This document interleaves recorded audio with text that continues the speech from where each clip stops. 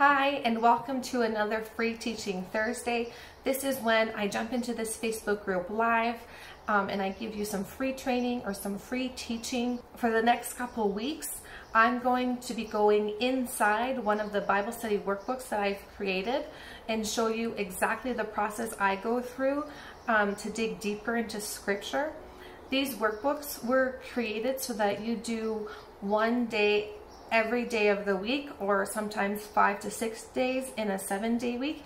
But instead, we're going to take it slow and we're going to do 1 day per week for the next couple weeks.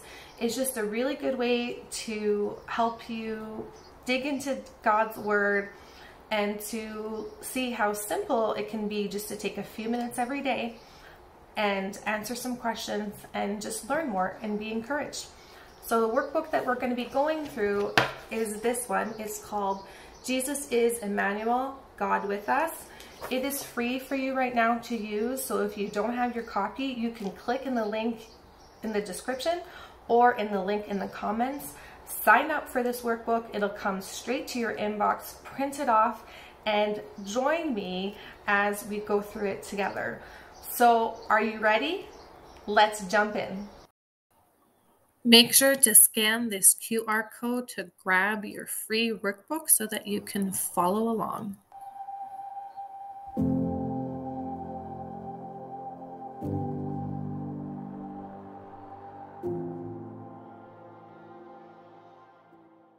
The theme of these weeks has been the Lord's name is Emmanuel, about God being with us. And you'll notice that today is a day, usually in my workbooks, there's days 1 through 5, sometimes days 1 through 6, and then in some studies I've given you some extra verses. So I say study on your own. I'll give you a list of verses. Some have more, some have less. This one has 2. And then I'll give you some questions you can ask yourself. And then you have this extra piece of paper for you to take some notes on. We're going to do this one verse at a time. We're going to start with Zephaniah chapter 3 verse 17. Now Zephaniah is towards the end of the Old Testament. It's right before Haggai and after Habakkuk with the prophets. Okay, if you need to use your concordance at the front of your Bible, that's totally fine, because sometimes these books like to hide, and even if you know where it is in your Bible, it can still be tricky to find. So Zephaniah chapter 3 verse 17, it says, "The Lord your God in your midst, the mighty one will save. He will rejoice over you with gladness. He will quiet you with his love.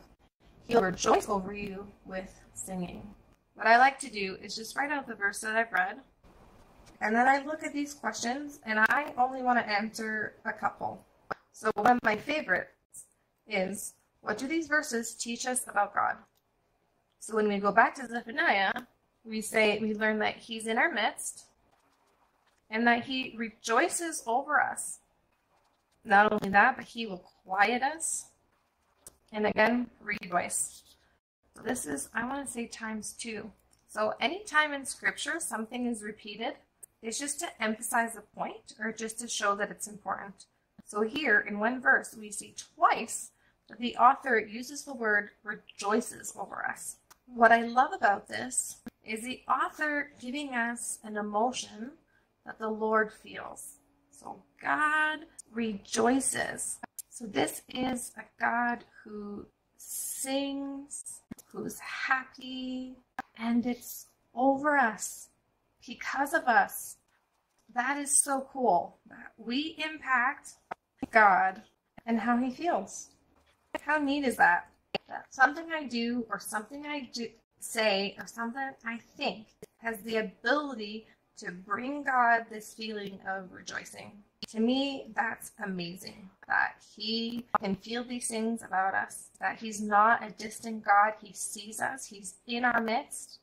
He sees what we do. He rejoices us. And then lastly, he quiets us. To me, this means like a decrease in anxiety. Calms my soul. Have you guys ever felt that? You've been feeling anxious or tired or worried, and you go to the Lord and you don't even barely have to say anything, and suddenly you read his word and it's just like this balm to your heart, and you start breathing better and the peace just goes over you. This is what he's doing with his Spirit, quieting us. The next verse in our extra here is 1 Corinthians chapter 3, verse 16. I'll read it for you. So turn with me to 1 Corinthians chapter 3, verse 16, and it says, "Do you not know that you are the temple of God and that the Spirit of God dwells in you?" It continues, "If anyone defiles the temple of God, God will destroy him, for the temple of God is holy. Which temple are you?"